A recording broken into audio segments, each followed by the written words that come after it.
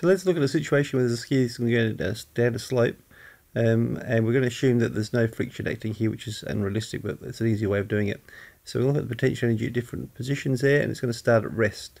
So as they start to go down the hill, the potential energy is going to convert to kinetic.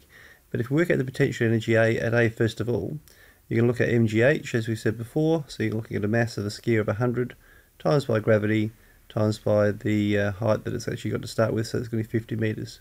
So looking at that, we're going to get around about 49,000 joules there. Okay, so that's your potential energy at A. The potential energy at B, you can do the same sort of thing there and substitute exactly the same sort of formula in there. And looking at that there, you will get a value of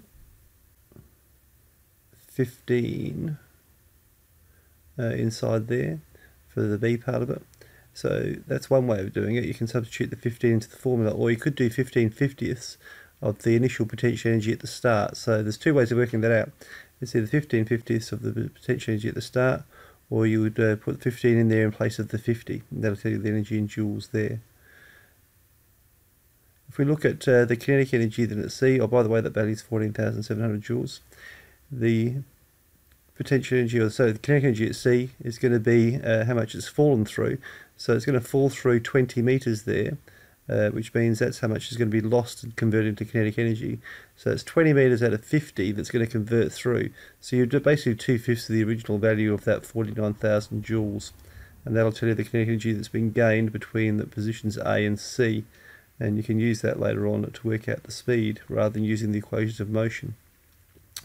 So looking at that there, don't forget the energy lost. The other way of doing this, of course, is to work out the potential energy that's left over at C and subtract that from the initial potential energy, and that'll also tell you the potential energy that's lost there.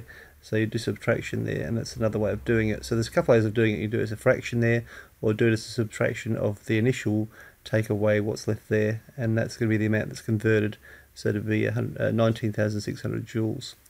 Now if you want the velocity at C, then you can just do it in terms of energy now.